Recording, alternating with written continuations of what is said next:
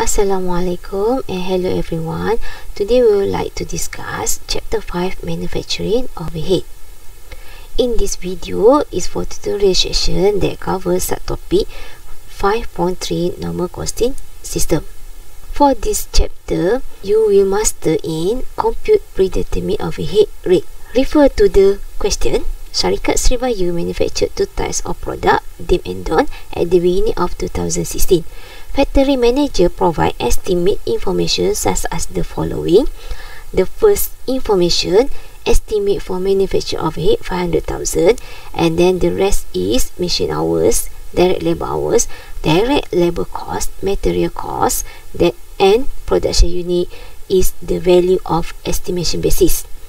Then the question required to compute predetermined overhead rate if company use machine hours, direct labor cost, raw material cost, and production unit. How to compute predetermined overhead rate? We use formula estimation. Manufacturing overhead should be divided by estimation basis activity. So the answer for A, RM2.50 per machine hours. B, RM5 per direct labor hours. C, 76.92% direct labor cost. 111.11% direct material cost. The answer for D. And then the last predetermined overhead rate using production unit is RM6.67 per unit. The second item that you need to master is compute applied manufacturing overhead. Refer to the question. On September 2016, these are the data found regarding manufacturing costs. The question gives data for Department X, Department Y, and Department Z. Then the data is on September 2016. It means the data is actual data. Each department use different basis to determine applied overhead. Department X is based on 65% of direct material cost. Then Department Y 95% of direct labor cost. Then Department Z is RM7.99 per machine hours.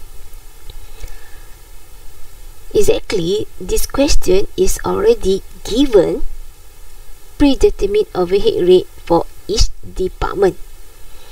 Department X 96%, Department Y 95%, then Department Z is RM7.99. Then the question required to calculate applied overhead for each department. So the first step, we need to identify basis for each department. So for Department X, 65% of direct material cost. It means Department X use direct material cost. Then for Department Y, 95% of direct labor cost. So Department Y use direct labor cost as its basis. Then for Department Z is RM7.99 per machine hours. So Department Z using machine hours as their basis. Second step, you will compute applied manufacturing overhead using formula. Predetermined overhead should be multiply actual activity that we already circle it before this. So the answer for Department X is 91,000, Department Y 104,500 ringgit, Department Z 83,096 ringgit. The third item that you need to master for this chapter is compute overapplied or underapplied manufacturing overhead. So the question give estimation manufacturing overhead cost then actual overhead cost. So the yellow highlight is estimation, then the grey highlight is actual manufacturing cost. Then the table that given is estimation and actual value for specific basis, direct labor cost, direct labor hours, and machine hours. Then question required to calculate over-applied or under-applied overhead for each basis. Then prepare journal entry to adjustment at the end of process. So the first step, you need to compute predetermined overhead rate for each basis. So to determine overhead rate, we use formula. Estimation manufacturing overhead should be divided by estimation basis. So for direct labor cost, 60%, direct labor hours, RM6.67 per hours. Then for machine hours is RM3 per hours. Second step, we need to compute applied manufacturing overhead using formula. Predetermined overhead should be multiplied with actual activity basis. So for direct labor cost, manufacturing overhead applied is RM1,260,000. For direct labor hours, RM6.67 should be multiplied 190,000 hours. Then for machine hours,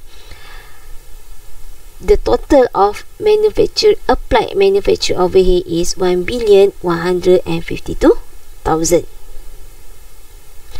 Then we will compare applied overhead with actual overhead to identify over or under applied. If the amount of applied overhead is bigger than actual overhead, the difference between manufacturing overhead which declare as a over-applied. If applied overhead is smaller than actual overhead, the difference we declare as the under-applied. Okay, for direct labor cost, amount for applied overhead is bigger than actual overhead, so the difference is 80,000. We declare as the over-applied manufacturing overhead. For direct labor hours, the amount applied is bigger than actual overhead, so the difference 87,300 is over-applied manufacturing overhead. Then for the machine hours, the amount for applied overhead is smaller than actual overhead, so the difference is 28,000 as a under-applied manufacturing overhead. Then for adjustment entry, okay, for direct labor cost, we got the difference as a over-applied overhead, so the journal entry should be debited manufacturing overhead, then credited cost of goods. So the amount should be debit and credited is the difference between applied overhead and actual overhead. For direct labor cost, debit manufacturing overhead, then credit cost of goods sold 87,300. Then for machine hours, the difference we declare as a under-applied overhead, then adjustment entry should be debited cost of goods sold 28,000, then credited manufacturing overhead 28,000. Thank you.